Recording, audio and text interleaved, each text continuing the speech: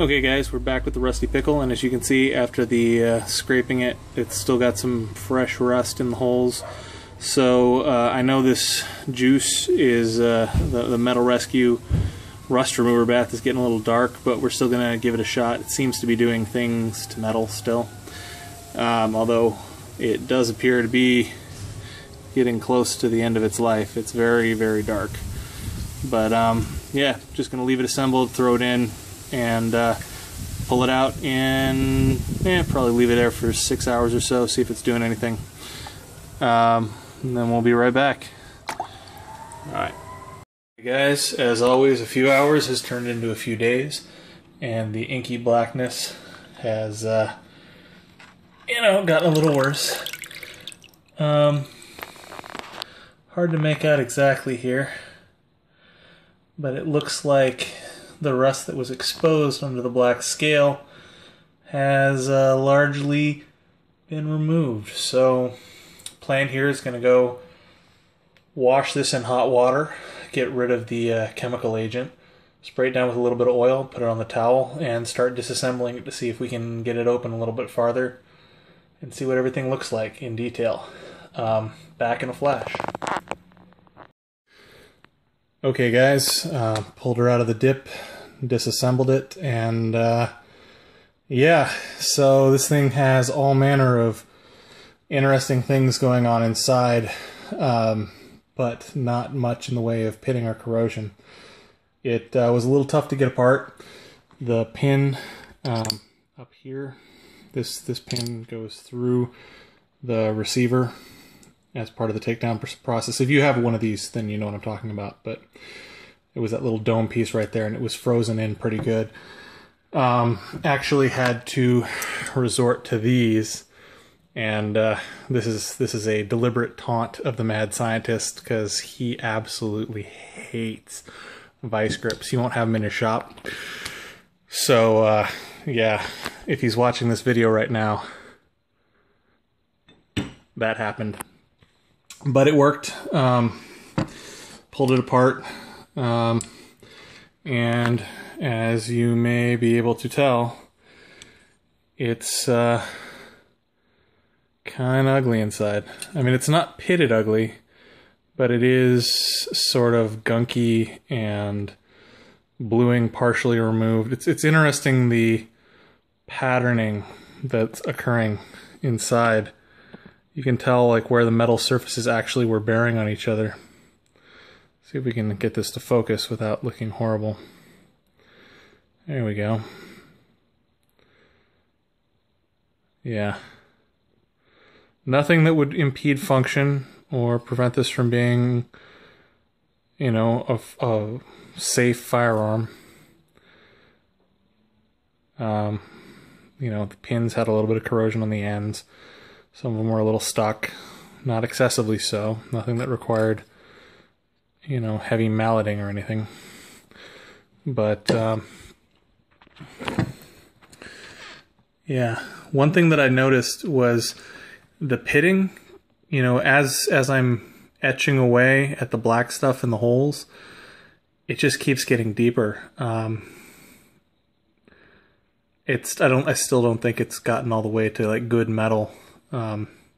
This is that boiling, nasty, scaly rust that just eats away stuff. It's almost like a marine rust.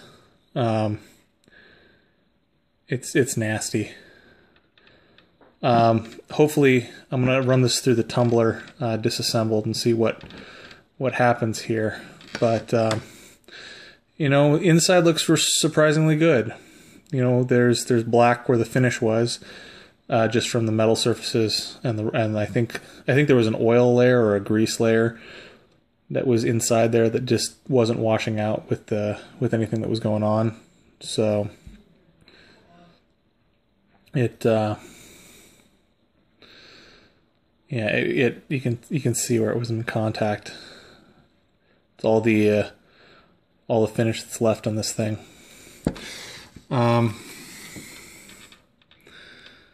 Looks pretty decent, all things considered. There was a lot of gunk in between the surfaces that came off. You can see some of it. You know, and I would attribute this to just the media from the tumbler, but it's not. It doesn't feel like tumbler media at all. It feels more like grit, metallic, rust, corrosion, just nastiness.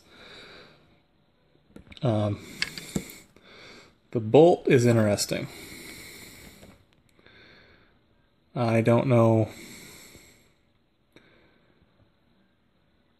how exactly. It doesn't seem like it has anything that would impede function. Here. I mean, everything looks clean or clear. It's not. It's still got gunk, and it's surprising the consistency. I mean, it feels like grit. It doesn't feel like tumbler media. But yeah, it's quite sharp back here if you grab it. There's still like a couple of the machined in ridges, and they bite pretty good now.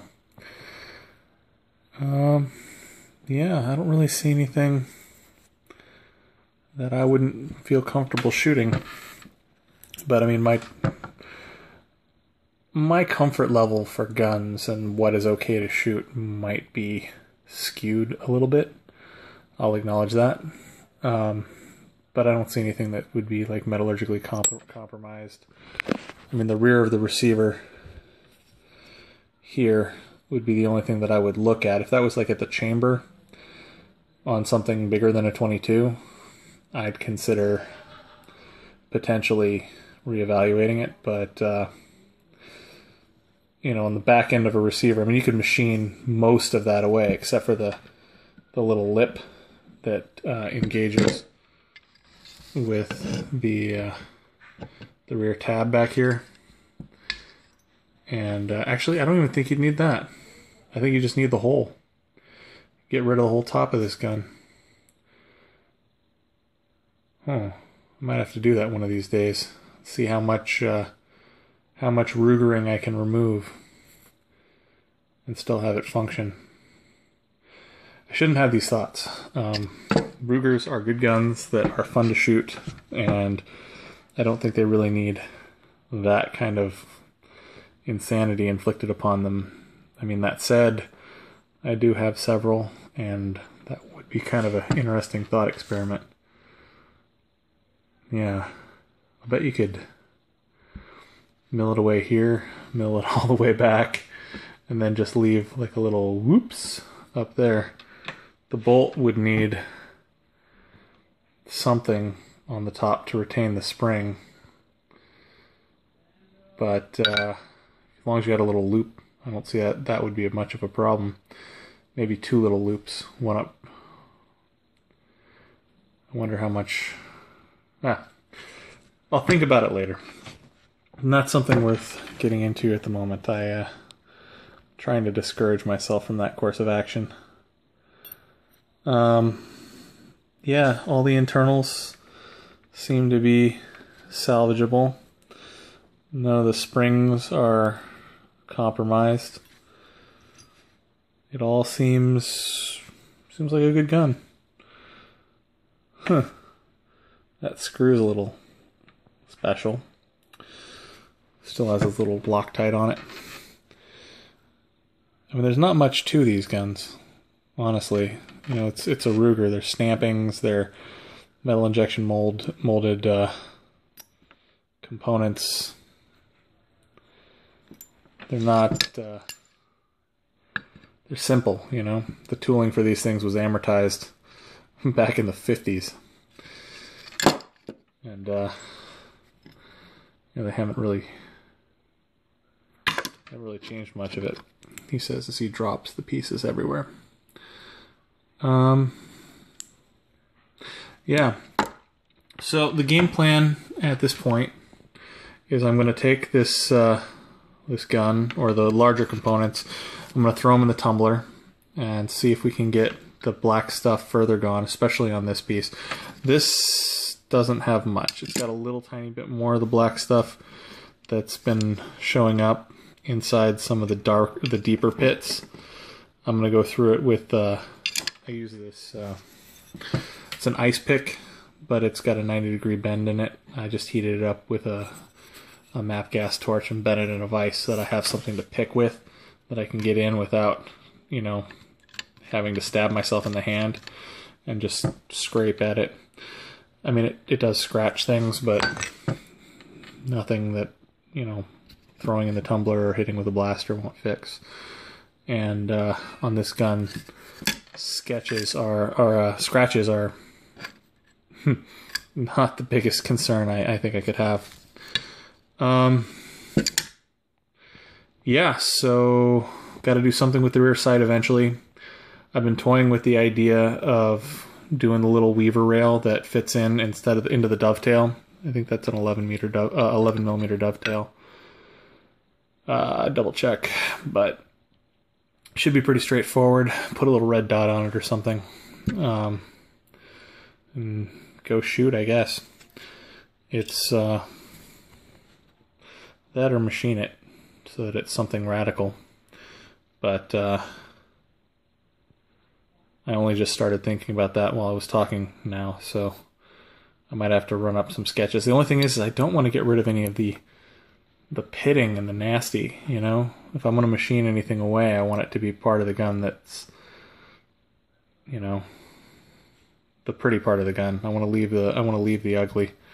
This has got a very good, you know, the Mariner's Ruger from Waterworld thing going on. Yeah, so tumble next. Big components, I'll do this, I'll do the grip frame. I may do the bolt body, I haven't decided. I'll probably first throw everything back in the dip, because it looks, no, vibratory tumbler, dip, vibratory tumbler, or mechanical removal of some more of the black stuff, dip, and then I think I'm gonna do a black oxide, Parkerize and black oxide on the gun, just to keep it from, once it's nice and shiny and pretty, just so that it doesn't get all rusty while it's kicking around in the shop or the kitchen table or wherever it winds up being molested. But yeah, I'm really kind of impressed on how this has come along. You know, it still has quite a bit of damage cosmetically. You know, this will never be a well, maybe it would be advertised as a NRA 90%er. I mean, we've all seen the auctions, but yeah, I mean, this could be restored to being like a virginal gun. You know, it wouldn't take much. A little bit of, you know, we could just turn over the pitting, re-engrave the markings. I don't even think you'd have to cut into the markings. I think you just true it a couple thou off the edge, TIG weld up the holes, or MIG the holes, and then turn it true. It might be less work to make a new one, but it could be. I like the ugly more than I like the pretty. You know, it's easy to find a pretty gun. You got a couple $100, you walk down to the store, slap it on the counter, they hand you a brand new one. Ugly takes a lot more time and dedication to save, and then you got a story. And I guarantee you pull this one out of the range bag, sitting next to a brand new one, and the crowd forms around this one, which is fun. I mean, you know, part of the range experience that you're going for is, yeah, whipping yours out and having the crowd form. At least it is for me. I like the exhibitionist experience of the range. It's fun. Builds character. Yeah, look at that corrosion. That's just nasty. Ugh. You know, I really should be working with gloves on this just because of the nature of some of this stuff. But yeah, I keep finding just nasty things inside it that cause me to run and go wash my hands. In fact, I'm fighting the OCD urge to go wash my hands again, just talking about it. But yeah, so gonna get on it and keep working. The deep pits and getting that out is really the only major thing that I have to do before getting to the black oxide, the Park and black oxide, or maybe just black oxide, I don't know. I might have to blast it either way. The little black pitting can't be there, or that'll be a place where rust will continue to eat into the metal. It's got to be all bare metal. I guess I could if I'm parking it, I can blast it in a media blaster. Some of the pitting will disappear. I kind of like the idea of tumbling it to a polish and then doing it, just because this is so unique. I mean, like there is no man-made finish that can look like that. You know, some things are just. I mean, you could initiate the process, but you'd never duplicate it. And I dig that. I dig that. It's part of the journey of the gun, you know? The story that it tells. Okay, so I'm going to get going. This has been entirely too long of staring at parts on the screen. I'm sure you're getting a little old of it. But yeah, I wanted to also say thank you for subscribing, and you know, I hit the 3,000 subscriber mark that I was looking for at New Year's, and also the 1,000,000 views for the channel. So thanks, appreciate it.